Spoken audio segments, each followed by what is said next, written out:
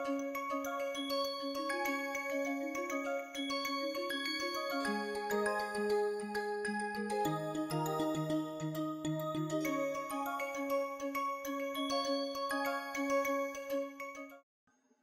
have just given you a comparison between SU2 and SU3.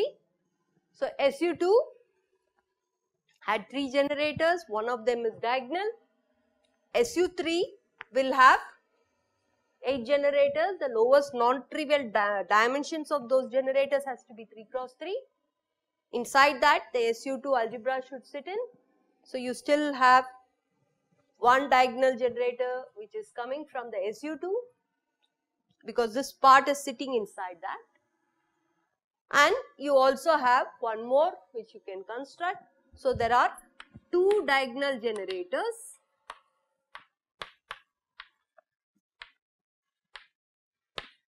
for SU3 algebra. Okay. Yeah. I did find out lambda 8. I just said I want to construct with integers put on it, real numbers, in such a way that the trace is 0 and Hermitian. What are the multiple ways you can do? You shouldn't increase just arbitrarily high numbers. I want the numbers to also be low. You are saying I'll put 100, 50. Yeah, not that way. You have to put in with lower number of integers to start with and see whether you can construct it. Okay. With lower integers, I don't think you can do any other way. Can you try it out? Overall negative sign is not a new one. Relative numbers, if you can put something else, but they have to be integers because they are some things which is capturing for me some kind of quantum numbers in some fundamental units and I want them to be integers. If you put in this constraint and you don't want to, the way you are saying is I will put 500, 500 and minus something, right? Yeah, but then you can still see that that will be just a 500 scaling factor out of it. Scaling factor is unimportant. What you have to get is a non-trivial matrix, okay. So you have only 2 diagonal generators in that sense, okay, and the number of diagonal generators for the Lie algebra is what we call it as a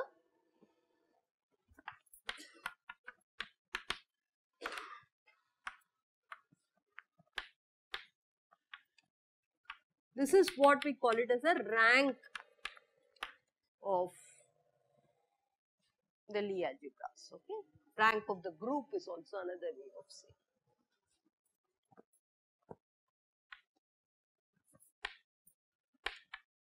So if I say rank of the group is 2, then you should know that the Lie algebra should have 2 diagonal generators. What does that also mean? If I write a state in the case of SU3, just like I wrote it for SU2, I should be able to write the eigenvalue corresponding to lambda 3, let me call it as M3, eigenvalue corresponding to lambda 8, okay, and you will have some analog of the Casimir operator. Let me not try to say what it is, but definitely the magnetic quantum number will have 2 values depending on lambda 3 acts, it will give you M3, right. Lambda 3 will give you M3 times M3 M8. Lambda 8 will give you M8 times M3 M8. You agree? This is the slight variant which starts happening once you go to the states in the case of SU3. Okay. So many times this M3 and M8 together, they write this as a, is denoted as a M vector. So it is M3 and M8 are the 2 components of the M vector, okay. So if you operate lambda 3 on the m vector, it pulls out the first component. If lambda 8 acts on the m vector, it's a two-dimensional vector, you get the second component. This is a shorthand notation of writing. And this is what we call it as a weight vector. Okay. So the m vector is called as a weight vector. What happens in SU2? SU2, it is just a one component vector because it is only picking up one of the diagonal generator. It has only one diagonal generator. So that is one component vector. If you had two diagonal generators, the weight vector will be two component. If there are three diagonal generators, you will have weight vectors to be three component and so on. Okay. So this is the formal notation. The first non-trivial group is SU3, where you will start seeing that you can represent the analog of your magnetic quantum number by your magnetic vector, where the first component will be like your magnetic quantum number because that is the lambda 3 eigenvalue. The second component will be like the new diagonal generator for SU3. Clear?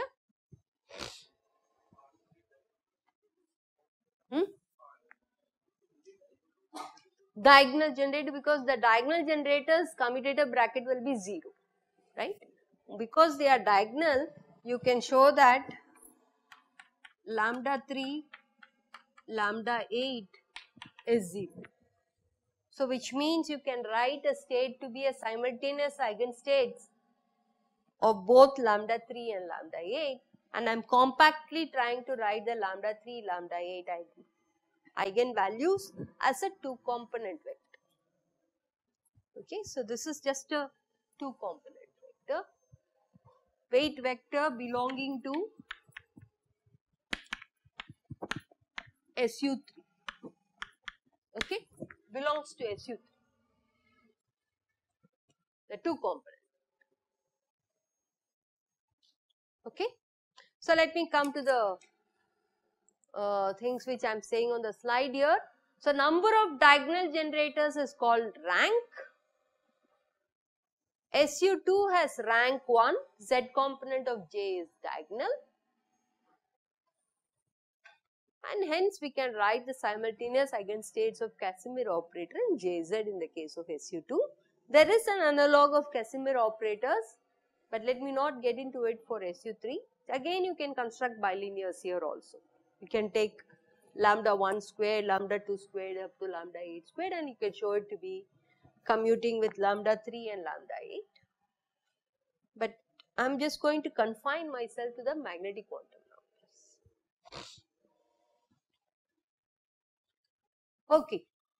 So recall your SU2 algebra, where for comfort you define raising and lowering operators, which is Hermitian conjugates of each other. So J1 is Hermitian, J2 is Hermitian, but J1 plus IJ2 is not Hermitian, but J1 plus IJ2, the Hermitian conjugate of it is J1 minus IJ2. These things you know, and we could rewrite the same algebra which I wrote in the beginning for Jx, Jy, Jz, right?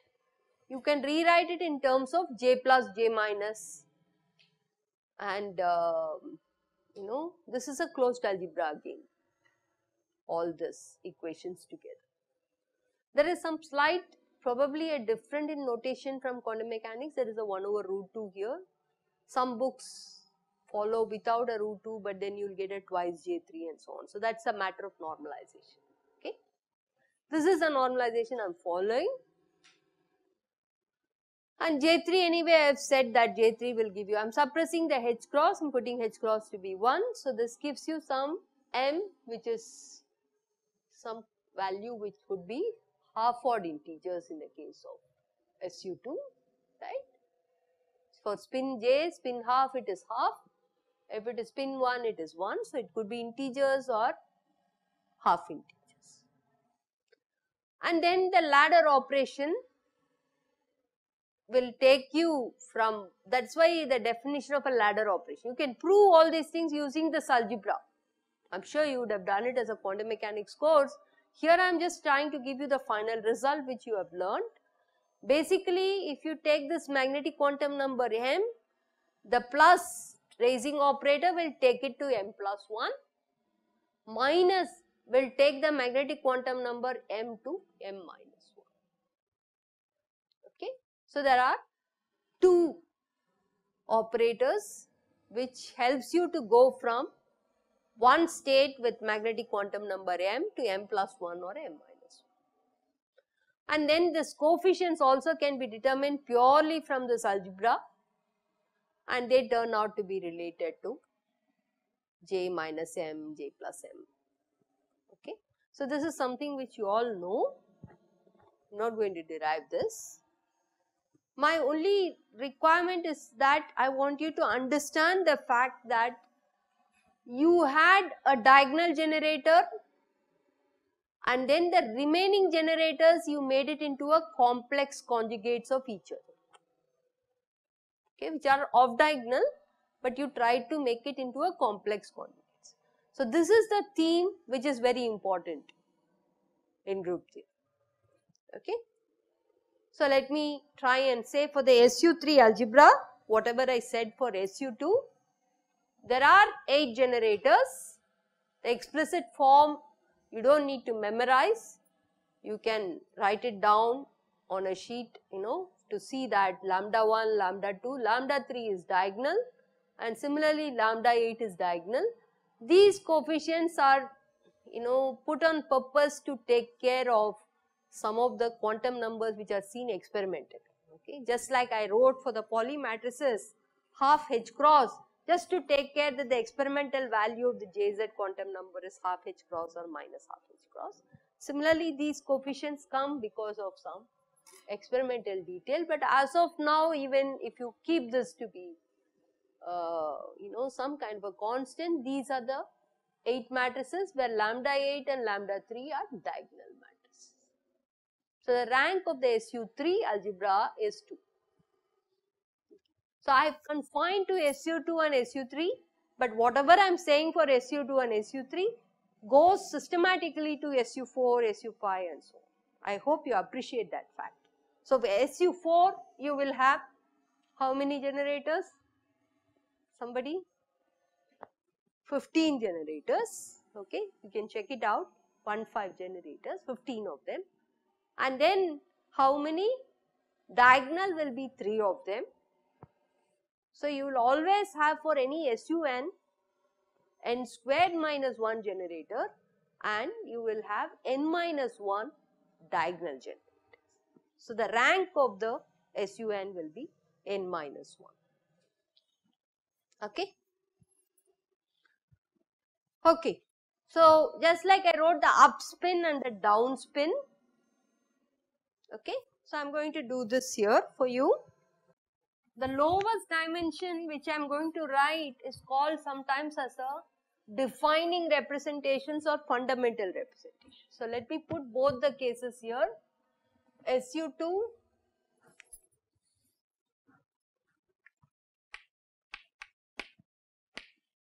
SU3, you can have states which is up spin, which you denote it as 1 0, and down spin, which you denote it as 0 1. Okay, and this is also equal to m equal to half. I am suppressing h cross. This is equal to m equal to minus half. Okay, this is SU2.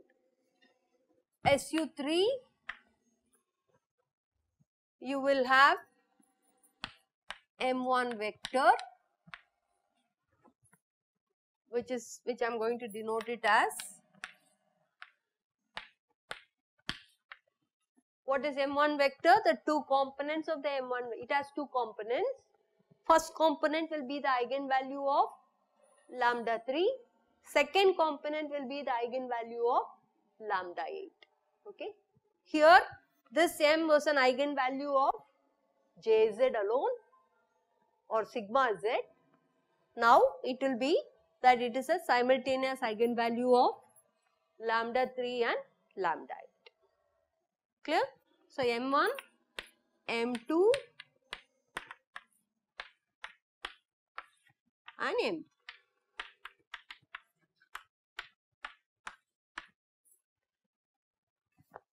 Okay, this is what I am calling it as mu1 in the slide. I am calling it as mu1. Let me just follow the notes which I have, mu1, mu2 and mu3. Okay. Now try to find operating your lambda 3 by 2 on mu1. Do that matrix. What will that give you? Half on mu1, right? Are you all with me? Mu1 denotes 1, 0, 0. So the mu1, on the mu1, if you operate this, I am going to use lambda 3 by 2. So you will get a half. Just a convention. This is because of SU2 sits in that, and I am looking at the fundamental representation which should also have the same half eigenvalue. That is the reason. In fact, all the generators I will scale it like that. Okay. This is just an overall scaling. Should not really matter. What is this going to be? Lambda 8 I wrote somewhere, but then there was also this convention of putting a normalization here. Let's follow that normalization. So tell me what happens here. That will give you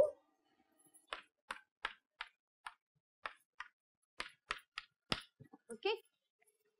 So what is the mu1 vector explicitly?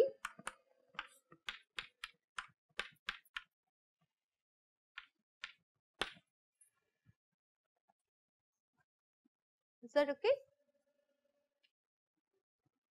So this is nothing but half, it is half root 3 is what I get, right? But this is just a matter of normalization. We'll fix the normalization and we'll get going. What I am trying to give you the fact is that formally I am writing it as a weight vector. The explicit two components of the weight vectors are the eigenvalues of lambda 3 and lambda 8 up to some normalization. If you use that, then you define your mu1 vector to be this. Okay, so this is all I am trying to do. Yeah. Any questions on this? It's fine.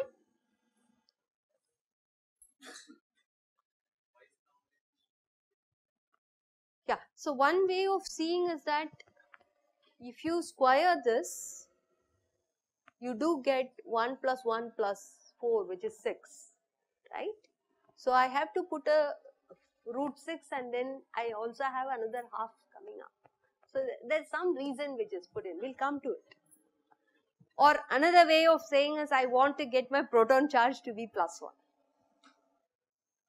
You understand what I'm saying? If I want the proton or an electron of course is fundamental. It is not going to be a composite which is going to be by tensor product. If I want my proton charge to be convention with my experimental evidence, I need to fiddle around with this normalization constant, and Gelman has put in these things. Okay, so I am not doing anything. Okay.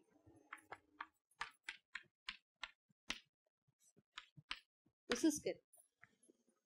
Okay. So the three basis states of the lowest non-trivial representation of SU3 algebra, which is called also as a defining representations. Okay, all these things which I am writing are sometimes called in the literature as fundamental or defining representation.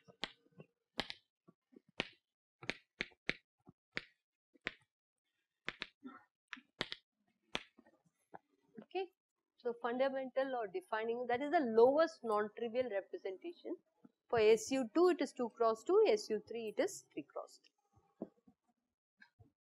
Okay, so let me just try to say what I am trying to put in here. This lambda is analog of your quadratic Casimir, we will come to it at some point.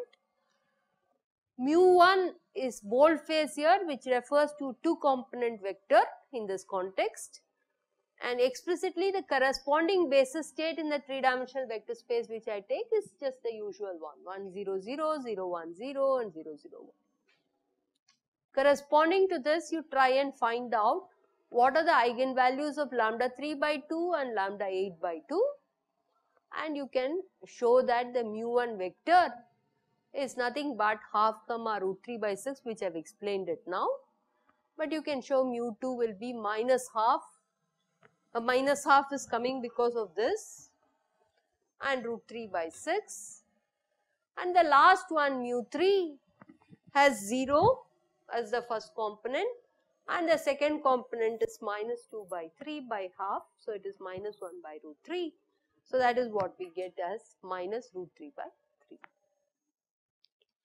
So these are the analog of your magnetic quantum number. In the case of spin half particle, the magnetic quantum number, there are two values, minus half or plus half, or my down state and up state. Now you have three fundamental states, okay. There are three fundamental states, and this is what he attributed to saying that nature has three fundamental quarks. He called it as U quark, just like this is called as upspin and downspin, okay. He called it as U quark, which is also up quark, down quark and strange quark. Strange quark, okay.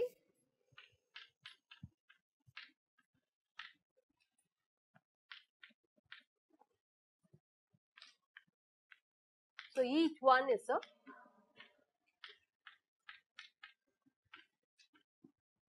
is that clear?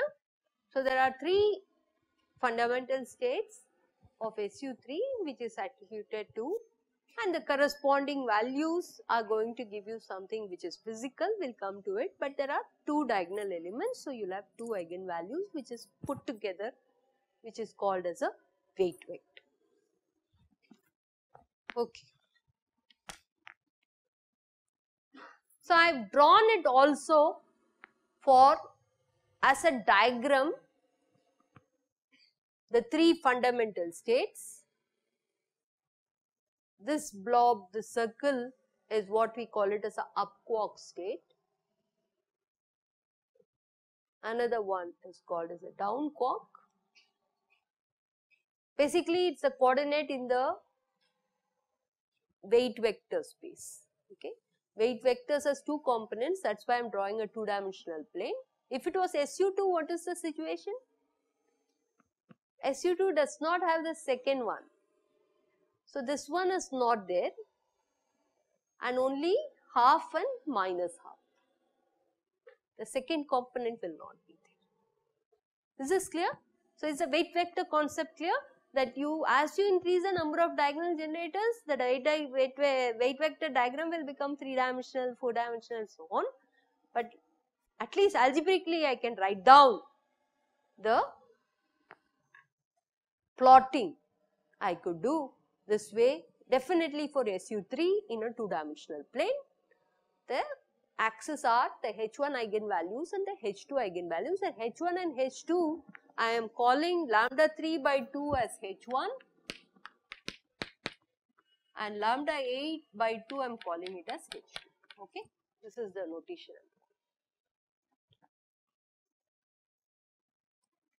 Fine.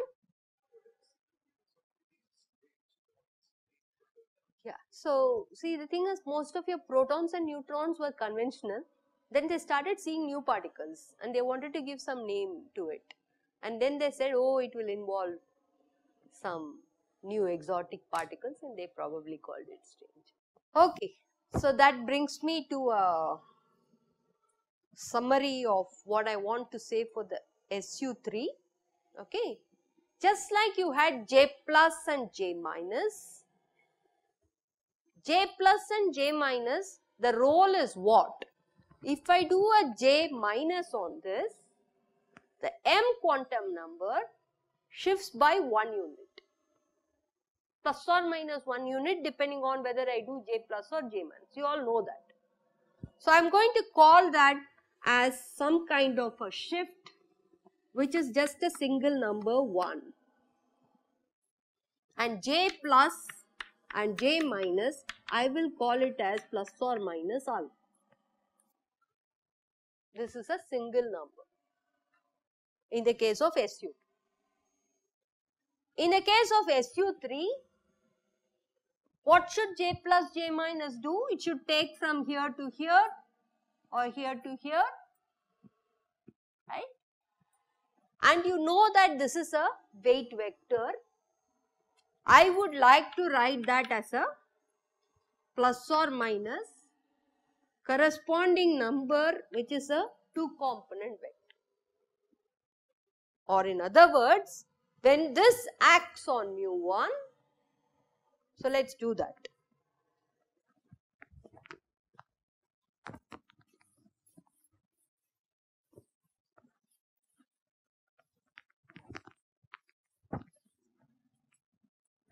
So if you have J plus minus on, let me do it J minus.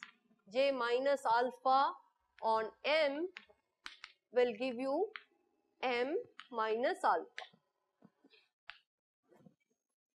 Is that clear? Now I am going to say that E minus alpha on mu1 is going to give me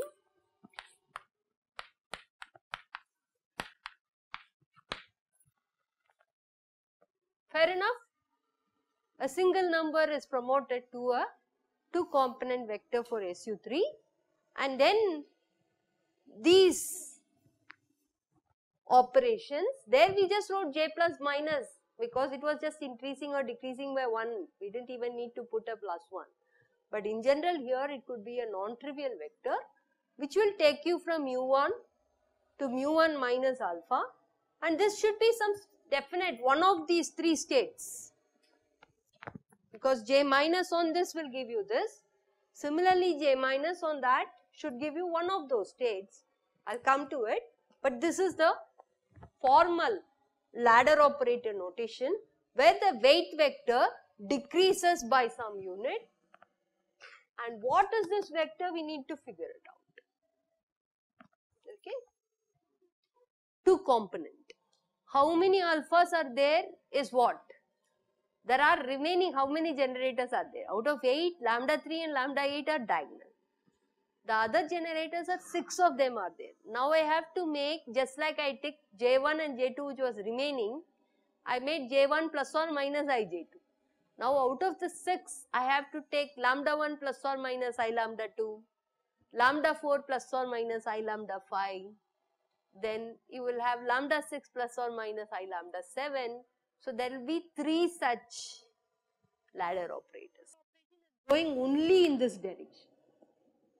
Clear? You can only go in this direction. If you are here with plus half, the ladder operation J minus takes you to minus half. Clear? But now SU3, you saw that there are 3 states. You can have one ladder operation this way, which is the conventional SU2 one, which takes you from half to minus half.